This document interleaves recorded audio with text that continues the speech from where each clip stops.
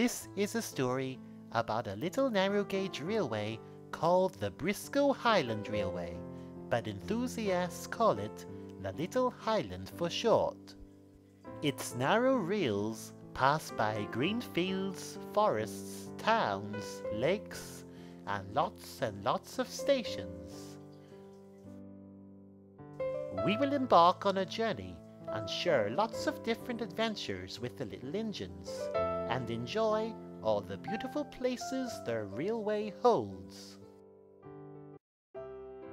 On a beautiful spring morning, when the birds sing and there is barely a breeze in the air, many train spotters would stand at a wooden fence and watch a red saddle engine chuff by with a train. The engine is called James Clifford, and he was pulling a passenger train and was on his way to a big station called Briscoe Central.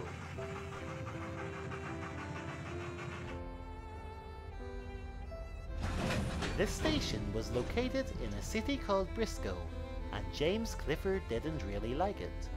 Unlike the railway's small calm country stations, Briscoe Central was loud, with lots of different platforms and engines from other railways. It was also where narrow and standard gauge engines met up and exchanged their passengers. A large tender engine crossly awaited him. "Late again, I see.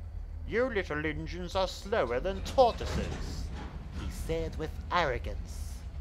James Clifford was not prepared to stand any nonsense from the big engine. "I'm not late. You can't even leave until the guard blows his whistle, which will be another 10 minutes, he argued. The big engine smugly looked down at him. "Well, I'm King Arthur, one of the King Arthur class, and I am always first at the station and last to depart. That's why my timetable is kept to perfection," he gloated. James Clifford didn't answer, and anxiously waited as his passengers boarded King Arthur's coaches. And soon the mighty engine slowly departed. Show off. That afternoon, James Clifford's tank was nearly empty, so his driver stopped at a water tower. While his tank was being filled up, he saw his friend Peggy resting in a siding. He didn't waste time in telling her all about rude King Arthur. "I despise standard gauge engines. They're so arrogant and think that they're better than us," he raged. Peggy sympathized with her friend, but wasn't too long putting him straight about something. "I understand where you're coming from, and King Arthur may indeed be rude, but you cannot paint other engines in the same color as him. Just because an engine's big, it doesn't necessarily mean that it's rude," she told him. The next morning, the firelighter came to the sheds as all the engine's drivers gradually arrived. Peggy's fire was lit first, and then the firelighter turned his attention to another engine called Gunter. James Clifford wanted to make it to the station extra early to beat King Arthur, and knew that he couldn't move an inch without a lit fire. "Why isn't he lighting me first?" he complained. Beside him was an engine called Misty, and she chuckled. "Don't worry, I'm a diesel and don't have a firebox, so you most certainly will be next," she declared.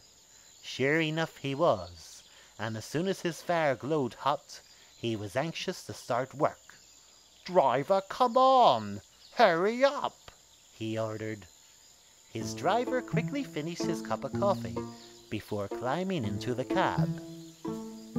Usually James Clifford would happily relax and chat to the station masters while the passengers boarded, but today the guard's whistle couldn't come soon enough.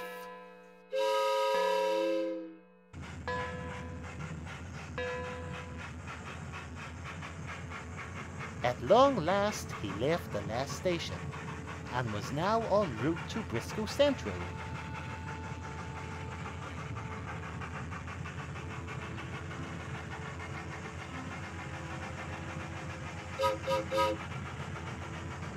Upon reaching the platform, he couldn't believe his eyes. King Arthur had not yet arrived. "Oh my! I've won! I've won!" he announced in delight. The passengers disembarked his coaches and waited for King Arthur's arrival. Minutes passed, and the big engine didn't come. "If he doesn't arrive soon, we shall be knocked out of schedule, and the passengers will be late," worried his driver.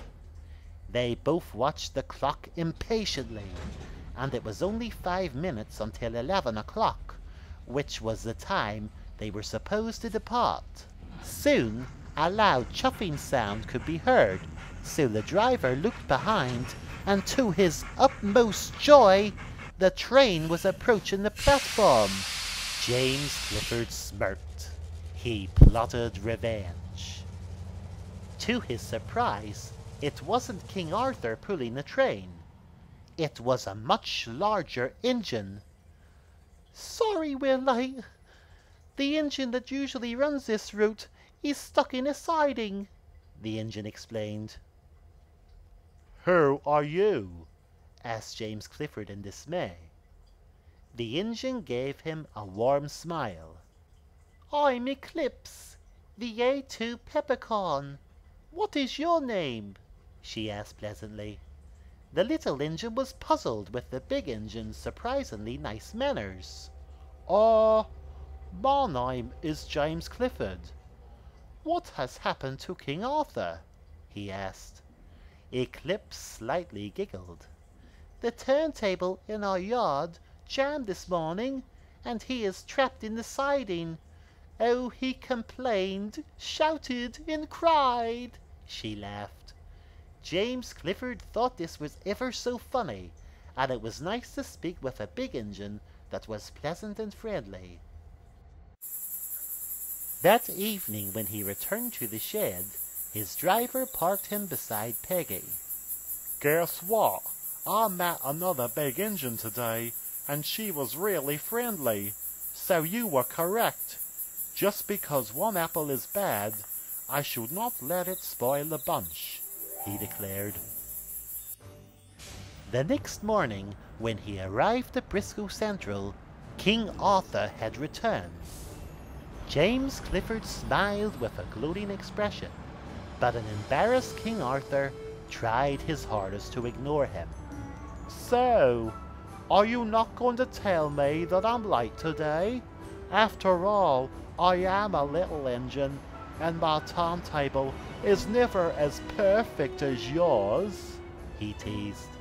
King Arthur was filled with fury as he continued to goad him relentlessly. "Did you enjoy your day off yesterday? I can't remember the last time I had a lazy day resting in a siding," he joked. King Arthur didn't utter a word, and James Clifford was now quite sure that he would never tease him again.